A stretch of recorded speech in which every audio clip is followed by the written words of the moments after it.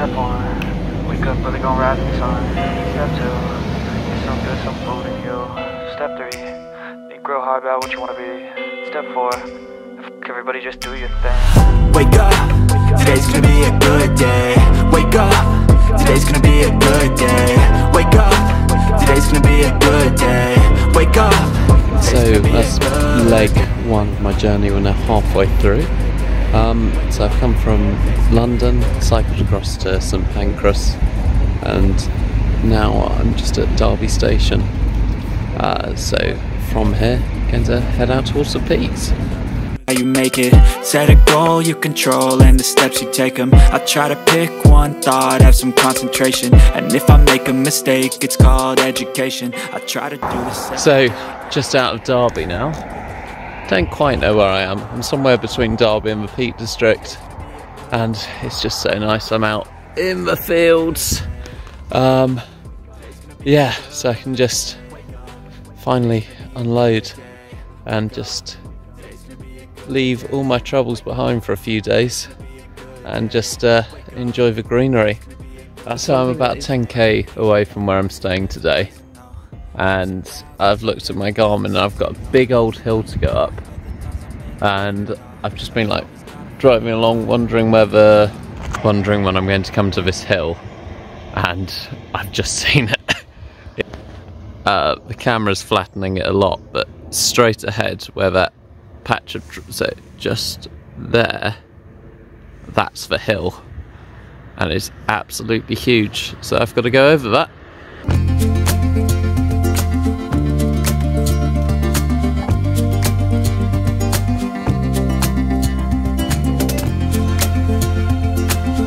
So carrying all of this has made this ride a lot slower.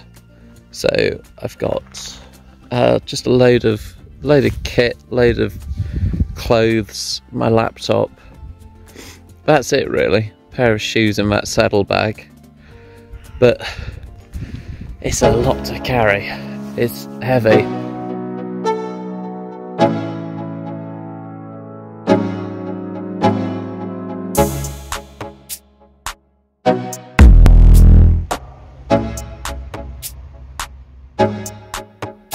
So I'm the only one here at the moment. There's clearly a few more people, but seems alright. I'm in a private room tomorrow. So I've just got a steak slice from the local shops, and it looks absolutely lovely, very greasy.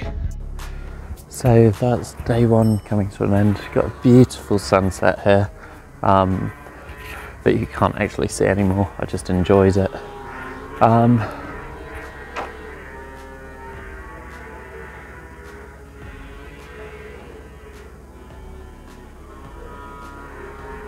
That's cows.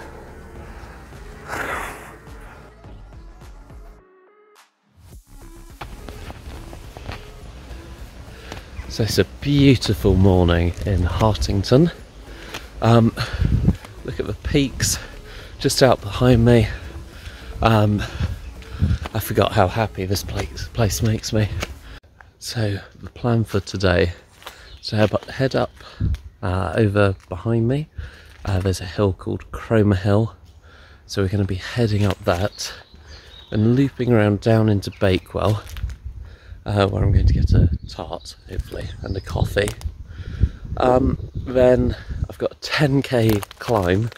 It's quite a shallow climb, but it goes on for 10k up into High Tor, and then we're heading over to Thor's Cave. So it should be quite an interesting cycle, and lots of views like this, hopefully.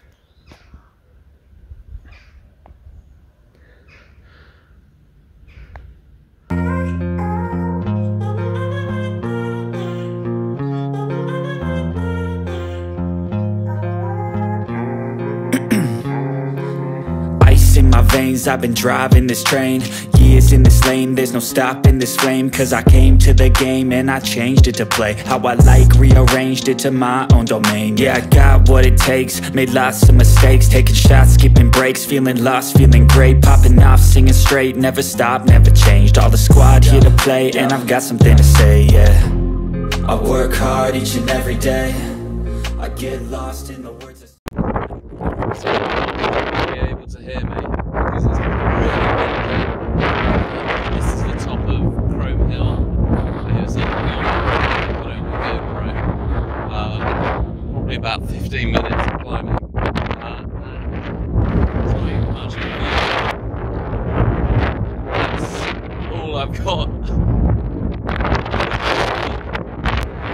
But now it's on to Bakewell for a slice of cake, peanut butter, and some coffee. And it's a nice descent there.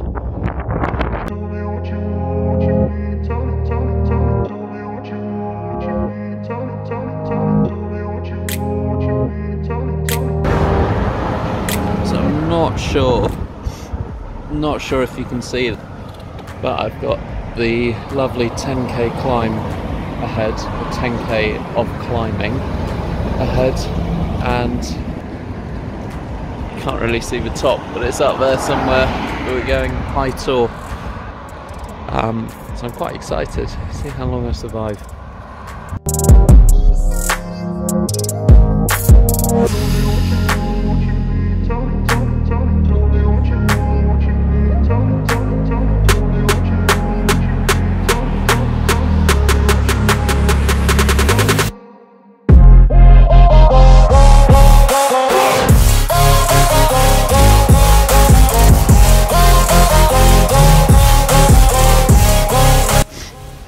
And about 20 to 25 minutes later, I've made it to the top.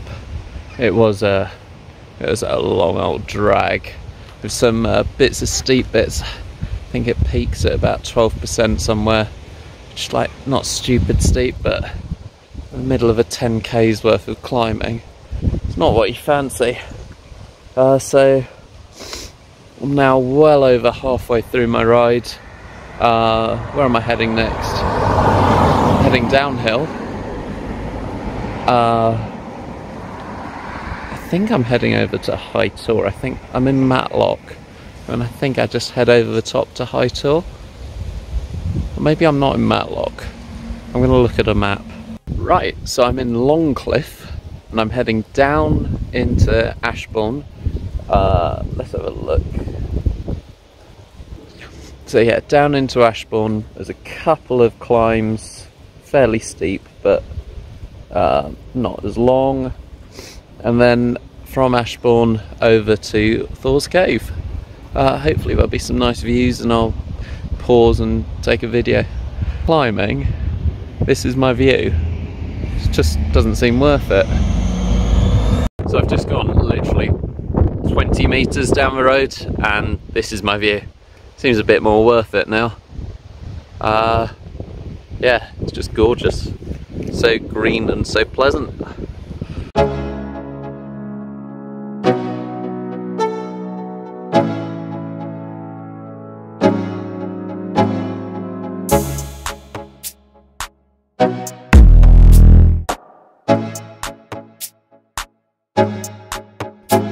Well, for some reason, my gears just decided to stop working. I'm about 20k from home, so just had to redo the cable of my rear derailleur. But it wasn't too bad. Managed to get it going in about 5 minutes actually.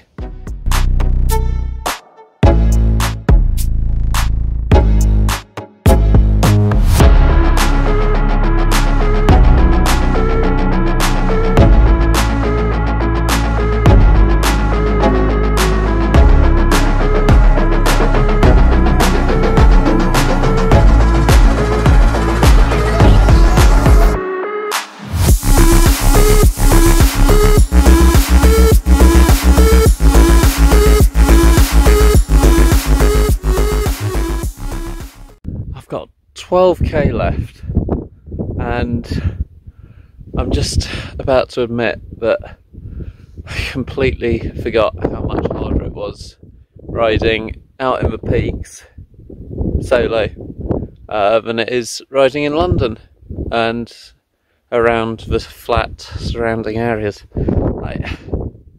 Just the hill I've just been up, it didn't even really register on my Garmin, and it's like 3 times harder than Box Hill. So I continued over towards Thor's Cave on the final few kilometres of my journey, and just as I was going up one of the final few climbs on my Garmin, I got a little bit lost and not really worked out where I was. I looked over my shoulder and saw the big hole in the hill, which of course was Thor's Cave.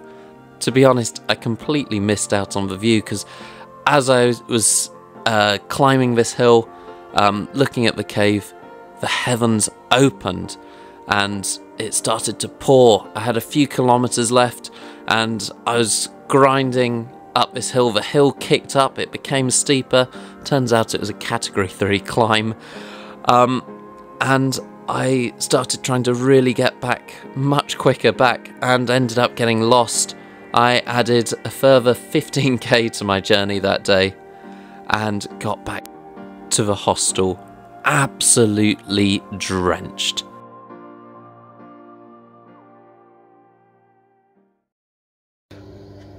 So Friday morning, and this is one of the downsides to being in the countryside. It's an absolutely huge spider was just in the shower. So it's day 3 of cycling in the peaks. I'm having a lovely time. Yesterday I got caught in the rain right at the end of the ride. That's why I didn't get any footage of Thor's Cave. Also got a bit lost. But today is an absolutely beautiful day. Look at that. Ooh. And I'm heading up to Winnats Pass. And why do the cars start now? So I'm heading over to Winnats Pass, which is a horrible, horrible climb. I'll get it on the GoPro. Yeah, and then there's a lovely coffee shop somewhere up there as well. So one of the things I love about the peaks is you can be down in the valley and have the hills looming over you. So I'm right down in one at the moment, and you can just see them. The camera's going to flatten it a lot, but it's just so Mam Tor is just behind those trees, and it's absolutely looming at the moment. Even when you feel low, you can still go. Even when you feel slow, you can still go. Even when there's no hope, you can still go. I never answer to no, man, I still go. Go, go, go, go, go, go, go, go, go, go, go, go, yo, go, go, go. Hustle hard, hustle every single day. I'll be making moves till I'm buried in my grave. To the system, I don't wanna be a slave. I've been doing shit my way, or the highway. And in the driveway is a nice range, cause I grind through the climb, I invite pain. You never hear me, bitch, nah, I don't complain. Just gotta flip the switch and you can go and obtain anything you want, anything you need. Your mind's got the ingredients, believe. They deceive with the negativity, but I just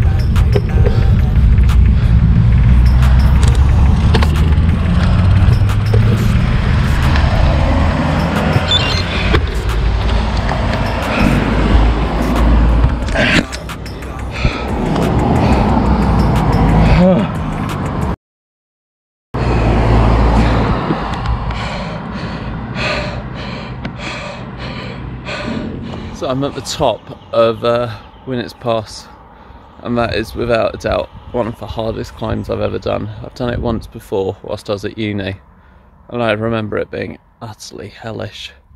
It's just such a grind. I think I'm in 34, 32 I think, and it's just not enough gears. I was looking at my watts and I'm like 350 watts and 350 watts, and you just can't put, you're just grinding to a halt. Hell. So there's segments cattle grid to cattle grid. The good view comes a bit after. I've stopped at just after the second cattle grid. And yeah, I'll show you the view in a minute. So that big mound in front is Mam Tor.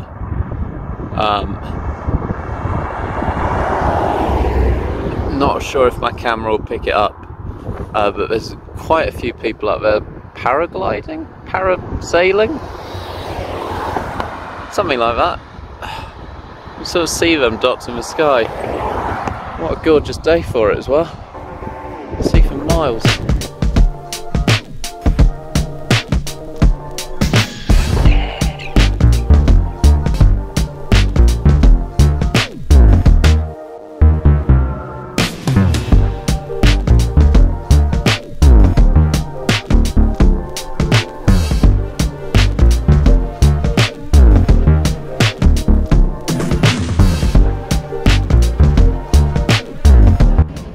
Coffee number one living up to its name. That was a gorgeous cup. I got served one in Bakewell yesterday. It was called a flat white, and it wasn't even espresso based. Dreadful.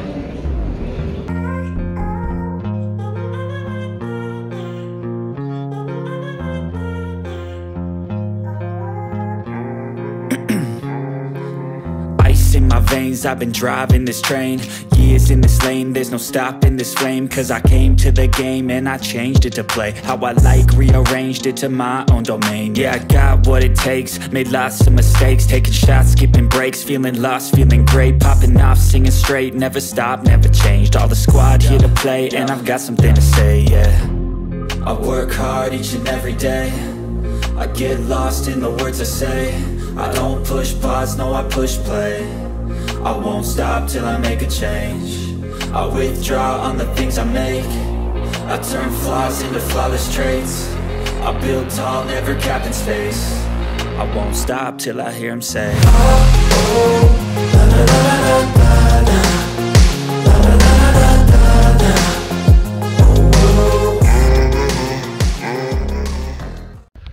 So I am back from my ride, and that draws to a conclusion my two big rides in the peaks, and the Derbyshire moors and the Staffordshire moors, mainly the peaks. So I'm just out for a walk to try and stop my legs seizing up. There's a lot of climbing over the past few days, and just wanted to have a chat to the camera. This gorgeous surrounding.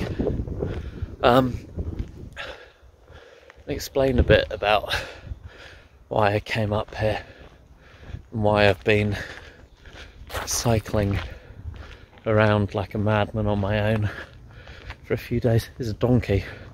Hello. Hey. Why have I come up here? So life's been hectic at the moment. You might have noticed I've not really been posting very much on YouTube. Work has been hard. I've just started at a new place, and it's always tough starting at a new place, but it's been particularly tough this one. But I'm settling in, but that's just a load of stress in the cup.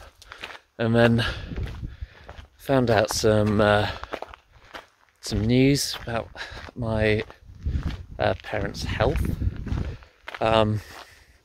which I'm not going to go into on YouTube. But yeah, let's go this way. That's also added to the stress. So I've also been trying to take on a few extra bits of work in the rowing world, where I've got this Rowing Crazy YouTube channel that I'm trying to start up with Rowing Crazy. As a combination of all of this, plus trying to train full time, I've been really feeling up against it. And when I get stressed, I normally just start getting ill almost immediately. And so yeah, so I've had to come away from London for a bit, just a few days. I needed to take some annual leave because I've barely taken any this year, which probably has just made me more stressed. I used to come out to the peaks to take my mind off things, try and relax, and try and just figure stuff out, and that's what I've done here. I love the Peak District, absolutely love it, and just coming up here with my bike, nothing else. I've barely got a phone signal, so I've not really, the internet is near non-existent, so I've just had nothing. It's just been me, my mind, and just some beautiful, beautiful countryside, as you can see all around me, and I've loved it.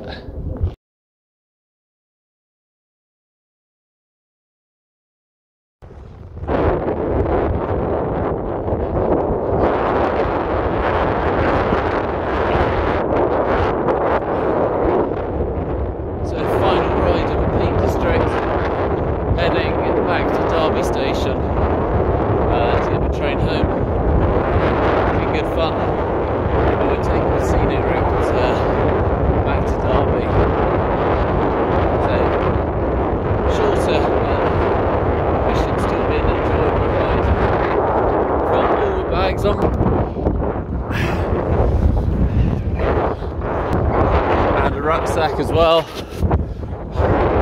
and I'm feeling the extra weight, especially after a few hard days in the peaks.